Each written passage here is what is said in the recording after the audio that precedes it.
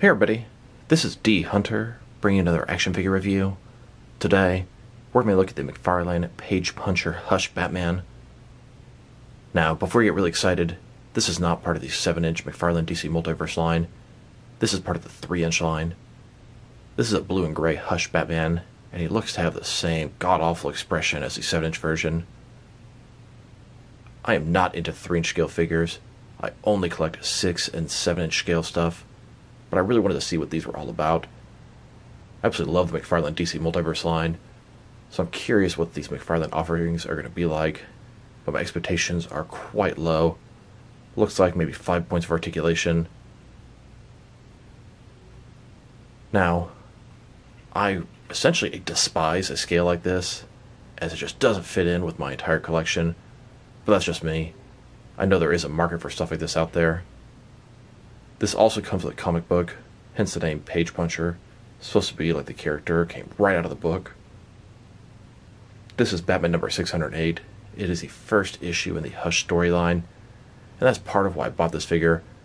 Batman 608 is quite a rare book. This is going to be a unique print to this action figure.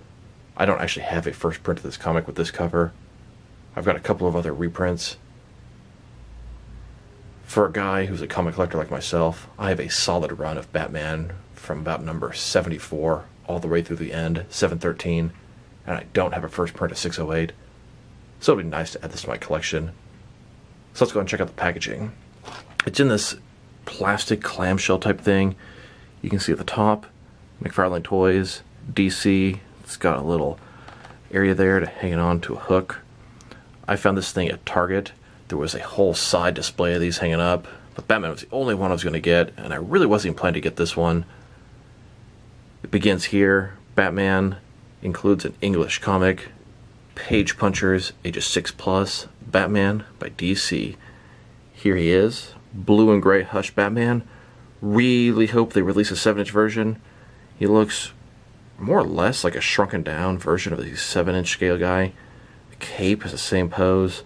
He's got the same expression on his face, but that's not what this is. This guy has almost no articulation, at least upon first glance, but we'll check that out.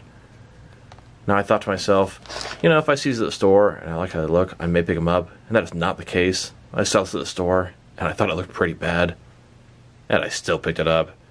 I'm just a crazy Batman collector like that. I couldn't help myself. On the backside here, you can see some advertisements of more recent comic stories. DC Universe, barcode, in case that helps anybody. I've seen this display at more than one Target store locally, so they're hitting all over the country right now. And I did actually get 2 of these things. So say what you want. I'm a crazy Batman collector. I have almost no interest in this figure, but I bought him twice. I wanted the comic to open to add to my comic collection, and I wanted to get this package to keep unopened in my complete unopened Batman collection. Don't really care for the one I'm going to open. I may end up liking him. We'll see. Going to keep one of these comics sealed and one of them open for my comic wall. So from that point of view, it kind of makes sense. I also wanted to open one up and review it for you guys because I know there's a lot of curiosity about this line. Personally, I'm really excited for the 7-inch Page Punchers. Those are supposed to be hitting around mid-July at Target stores, but we'll see how accurate that is. I imagine we'll be seeing reportings of sightings of those any day now. So no further ado, let's open them up. Alright, now we got this figure and comic out of the package. Here they are with all their accessories laid out. He comes with absolutely no accessories, but we already knew that. Now this figure is tiny. He is incredibly small, 3 inches tall. I can't think of any DC line that's ever been that small before. I despise the 4-inch scale, and this thing is way smaller. I imagine McFarlane is not allowed to make 4-inch scale figures because of Spin Master at retail, and this guy is damn sure at retail. Whole display at numerous Target stores. So let's take a look at him. Starting with his head here, has that horrible expression, same as the McFarlane figure. I mean, this thing doesn't look bad for what it is. It's just very small, and why do I want just one random 3-inch Batman figure with no action figure world for him to play in? That's just how I collect and how I think of stuff. It's kind of cool novelty with the comic. I can see this maybe going on someone's desk at work. No oval around the bat symbol. Large. Utility belt looks great. He's got the fins on his gloves. Looks like ball joints in the shoulders. Waist articulation, neck articulation, and then T-crotch style hips. Cape looks just like the 7-inch figure, and we will compare them in this video. I mean, it's not a bad figure, but it's just not something that I collect. Now let's check out the comic. Like I said before, this is a reprint of Batman number 608. This uses the original cover, and neither of my reprints have that cover. So let's take a quick look. DC, Batman number 608, Jeff Loeb, Jim Lee, S. Williams. It begins here. The Hush story. Batman perched up on a gargoyle. I actually did my own recreation of this shot. And here's that recreation right here. I did this with a Mafex figure. Not spot on, but still kind of cool. So this book here, the backside completely gives away that it's a reprint. These stories all took place far more recently than Hush. DC Universe, Infinity, Comic Library. I guess it's some sort of place you can read comics online. Inside, Batman Hush. I know a lot of you guys are going to be familiar with this story. A lot of nice artwork. Really cool comic.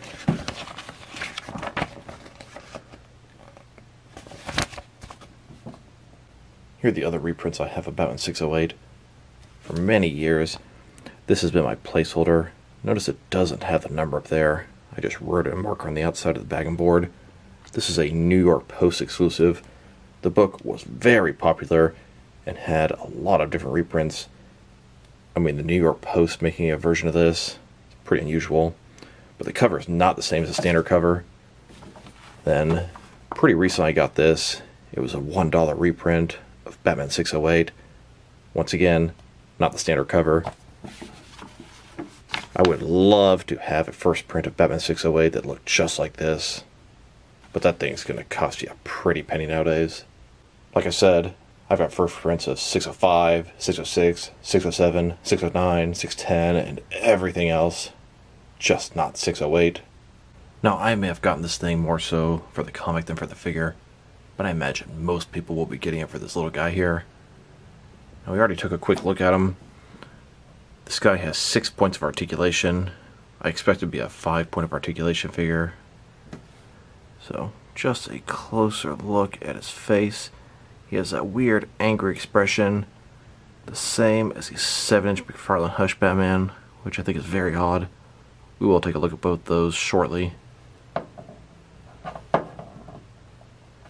Now that we've taken a pretty good look at both the comic and the figure, now let's check out his height.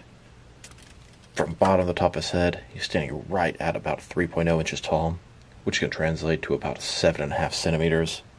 Now let's check out his articulation. Starting with his head here, of course, it can rotate from side to side. That's all it can do.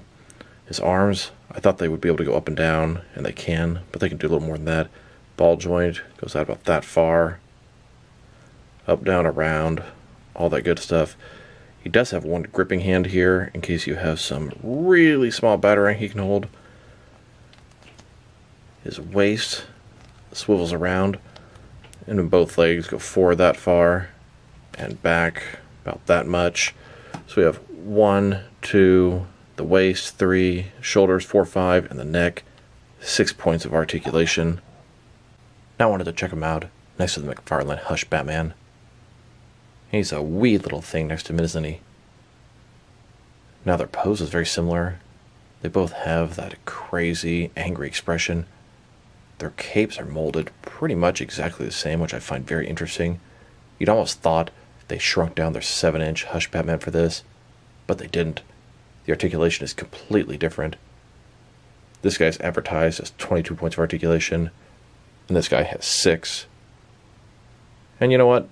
It is more than the 5 points that I expected. This figure is so small, it's almost like an action figure with this McFarlane 7-inch Batman. I can see Batman saying, "It's not a doll, it's an action figure!" Here's Batman, sitting Indian style on the floor, playing with his Batman doll. I mean action figure. Here's a closer look at this 3-inch scale Hush Batman's face. He has an awful angry expression. And here's a closer look at the 7-inch scale Hush Batman's face. Pretty much exactly the same expression. But you know what this Page Puncher Batman did better than this one? They didn't fuck up the elbows. Little Page Puncher here, giving an awkward glance toward the larger Batman after that comment. And once again, here's the 7-inch scale McFarlane Hush Batman next to the 3-inch scale McFarlane Hush Batman. It is a big difference. Here he is, next to the DC Direct Hush Batman. That guy's also 7-inch scale, but a little bit smaller than McFarlane figures, and they made plenty of variations of this. Black and gray version, blue and gray version, and black and white version. And here he is, next to the blue and gray Mafex Hush Batman. Little closer, still twice as tall. And of course, they made more than one variation of this Hush Batman. Now I wanted to check him out, next to some other smaller scale Batman figures. I don't collect any 4-inch scale stuff, and originally that's what I thought these Page Punchers were going to be, 4-inch scale. Guess I didn't read the listing properly. I've gotten some 4-inch figures over the years from different various reasons. Here he is, next to a couple of Mattel Dark Knight 4-inch Batman figures. Way too big to go with this Page Puncher. And here, next to a Mattel 4-inch Arkham City Batman, and with a couple of Mattel Batman Unlimited figures, also 4-inch scale, and then next to a Spin Master 4-inch scale Batman. Here he is with the 4-inch scale Spin Master Batcycle behind him. It is way too big for him. Not even close. Now let's check him out, next to some smaller scale Batman villains that might work with this figure. Here he is, next to the 4-inch scale Spin Master Clayface. Clayface is usually a large, deluxe, oversized character, so he's a little bit bigger than this guy, and it kind of works. These guys actually look pretty good together. And next to a larger 4-inch scale Clayface, this is from the Mattel Batman Unlimited 4-inch line. And here, next to an Imaginext Clayface, who seems way too big next to him. And you know what? I had to do it. And now, next to a Funko Pop Clayface. As you can tell, I'm a pretty big fan of Clayface. Here's this Batman, next to a 4-inch scale Mattel Arkham City Solomon Grundy, Killer Croc, and Clayface. These guys are supposed to be enormous, but they frankly look way too big next to this Batman. Here's this 3-inch Hush McFarlane Batman, next to several different 7-inch scale McFarlane DC Multiverse Batman figures. I much prefer this larger scale. And just to be a little bit more overdramatic, here he is, next to the McFarlane DC Multiverse Swamp Thing and Titan Joker. So overall, I'm going to have to just say this figure sucks. But I'm a little biased, as I really don't like anything smaller than 6 inches tall. But that being said, there are a bunch of different 4-inch Batman figures over the years, and this guy's far too small to work with them. It's a unique thing. Page Punchers in the small scale. You get the comic, you get the figure. Not for world building, just for collecting. And the fact this thing is $10, I mean, yeah, maybe someone's gonna buy it for their kid, but it is an absolutely terrible value at $10. This thing is just so damn small. The comic alone makes it a decent value. I just got this to kind of test the waters, see what it's all about. And it was maybe a little bit better than I expected, but not by much. It's actually smaller than I thought it was going to be, but a little bit more articulated. If I were to rate this figure, I'm probably going to give him a 3 out of 10, because he's so small, poorly articulated. The sculpt is halfway decent. 3 out of 10, because he's 3 inches tall. And you know what? I'll bump that up to a 4 out of 10, because they didn't fuck up his elbows like they did on the 7-inch version. So this is D Hunter. Thank you guys for watching this video. If you liked the video, press like below. If you have anything you want to say with the video, add to the comment section. If you want to see additional action figure reviews from me, press subscribe. I do appreciate when you do that. Once again, this is D Hunter. Thank you guys for watching this video, and I'll talk to you guys real soon.